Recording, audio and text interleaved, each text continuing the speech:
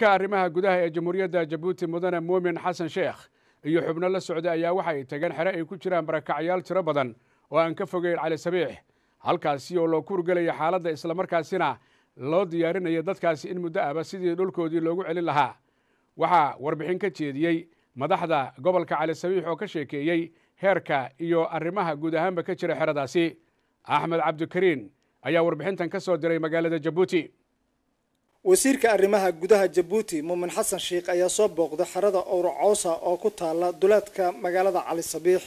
xeradaasi oo lagu hayo dad tahriibayaal ah oo reer Itoobiya ah iyo kuwa kale oo ka soo laabtay wadanka Yemen oo doonaya inay wadankoodii dib ugu laabtaan booqashadani wasiirka ayaa waxa ku wehliyay xogayaha guud ee goboleedka IGAD Workneh gabayaahu iyo sidoo kale safiirada Djibouti u fadhiya midowga Yurub iyo Faransiiska waxaa kaloo booqashadaasi ka qayb galay wakiilada hay'adaha qaramada midoobay ee fadhigoodu yahay Djibouti oo ay ka mid yihiin laanta socdaalka IOM WFP iyo sidoo kale UNICEF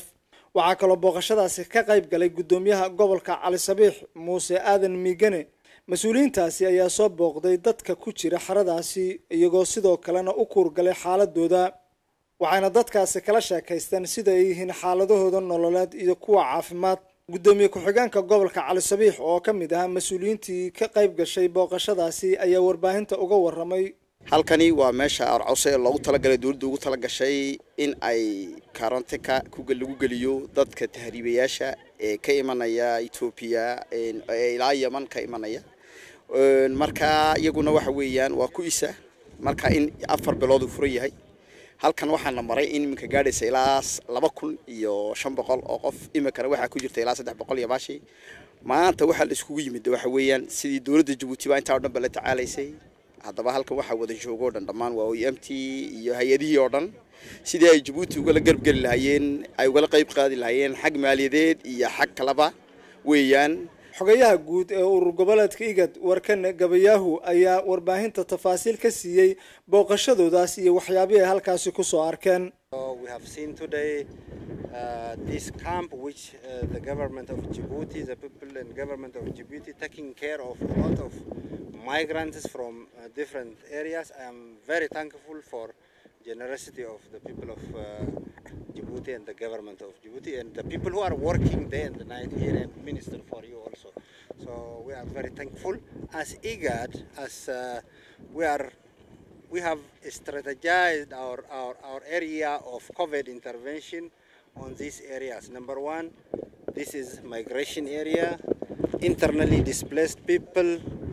around the borders and as well as all vulnerable communities. So we are very thankful for the European Union. Muumin Xasan Sheekh wasiirka arrimaha gudaha Djibouti ayaa waxa uu ka waramay xaaladda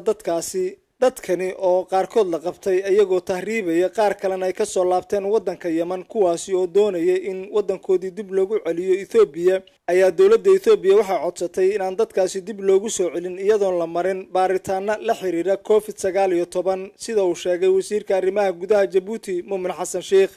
meeshani waxaan u dhisnay dadka tahriibayaasha ee Itoobiya ee ka imanaya Yementa ee dhulkoogii way ku noqonaya ayaa loo dhisay